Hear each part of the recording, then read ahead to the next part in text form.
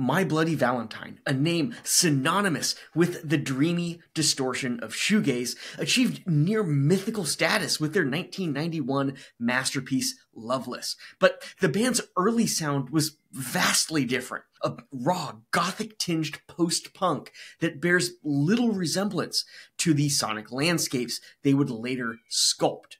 Their debut mini-album, This Is Your Bloody Valentine, is a fascinating glimpse into a band still discovering itself. Hi, I'm Andy Fenstermaker, and this is Poetic Wax, a weekly music history series where I dig into the record collection I started back in the 1990s to share the stories of bands, albums, and songs from within. This is the story of This Is Your Bloody Valentine, its creation, reception, and its place in the larger narrative of one of alternative music's most influential bands.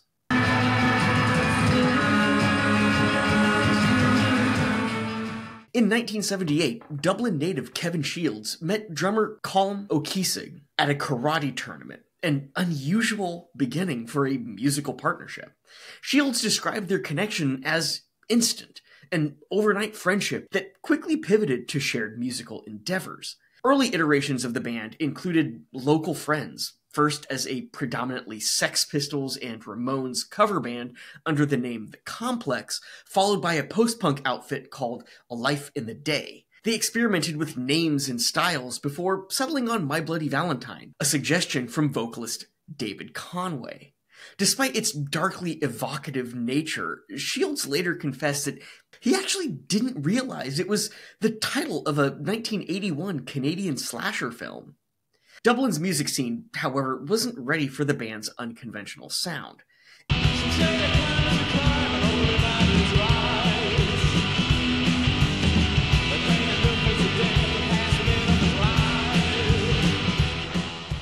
MBV cycled through a number of lineup changes through the early 80s, and Gavin Friday of Virgin Prunes advised them to leave Ireland, telling Conway bluntly to get out of Dublin. Following his advice, the band relocated to the Netherlands for a short stint, where their most notable gig was as an opening act for REM in early to mid-1984. Leaving the Netherlands, they moved to Berlin, playing sporadic gigs and seeking more inspiration in a more open musical environment. By late 1984, the band settled in Berlin, where they recorded This Is Your Bloody Valentine. With Conway's macabre lyrical style and the band's post-punk influences, the album embodied a dark, brooding aesthetic. Tracks like The Last Supper and Forever and Again showcased jangly guitars and sparse Gothic arrangements, with Conway's theatrical baritone lending the songs an eerie edge.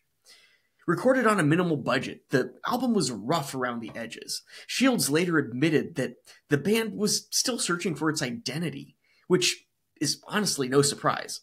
While This Is Your Bloody Valentine hinted at the experimentation that would define their later work, it firmly was rooted in the Gothic and post-punk movements of the time. And their placement in Berlin kind of solidifies all of that. Released in January of 1985 on Tycoon Records, the mini-album had little promotional backing. Critics at the time compared it unfavorably at that to the Jesus and Mary Chain, whose noisy, feedback-laden sound had just begun to capture public attention.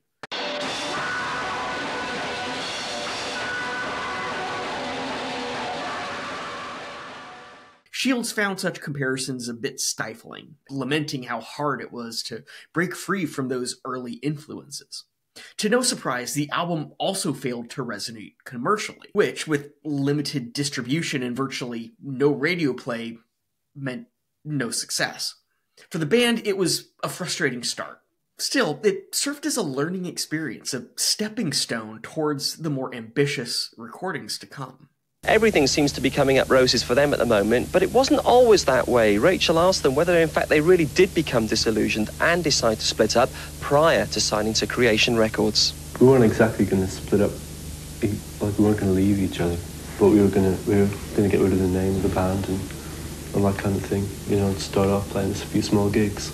By 1987, Conway was a bit disillusioned. After a series of modest releases and live performances, he left My Bloody Valentine, citing health issues and frustration with the music industry. Shields would later reflect on this moment as a turning point.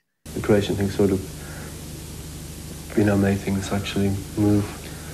I mean, I don't know whether it would have made any difference, because all that would have happened was that we would have had a different name. As a sort of a band, the whole history behind the band, we'd really become sick and tired of it.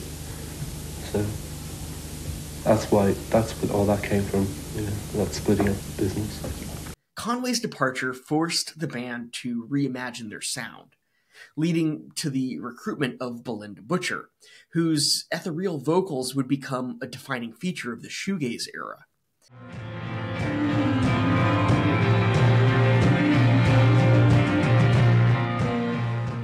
This personnel change marked the end of one chapter and the beginning of another. Conway's gothic sensibilities gave way to Butcher's dreamy, abstract melodies, setting the stage for MBV's eventual evolution into the pioneers of shoegaze.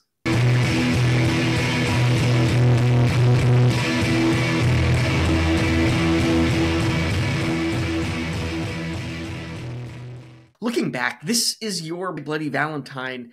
Its rough around the edges and gothic overtones stand in stark contrast to the shimmering layers of Loveless, but they also serve as a glimpse into the journey of My Bloody Valentine, the journey that they took to find their sound. There's a tables in the street. There's rabbits swinging from the tree. The album would be reissued in 1990, a split between Tycoon Records and Dossier Records, and it's this release I stumbled upon in 2019 at a record store in Vancouver, BC. That, or more likely, the essential, identical, indecipherable bootleg copy on equally blue vinyl. And I snagged it for a very cool $18.99 Canadian, which is about $14 and some change US. For fans of the band, this is a curious relic worth revisiting. Not for its brilliance, definitely not for that, but for its raw ambition and historical observation. Shields once said, "Everything we did, even in those early days, was part of the process that got us to where we were meant to be."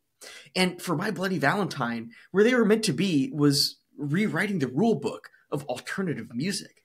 This piece of that journey is different, yes, but it's notable for its mere existence. So I'm curious, what do you think of MBV's early work? Share your thoughts in the comments below. If you enjoyed this video, don't forget to like, subscribe, and explore more little-told stories behind iconic albums. Next, dig into another pivotal moment where Blonde Redhead pivoted their sound from art rock and no wave to dream pop and shoegaze. That is a fascinating one.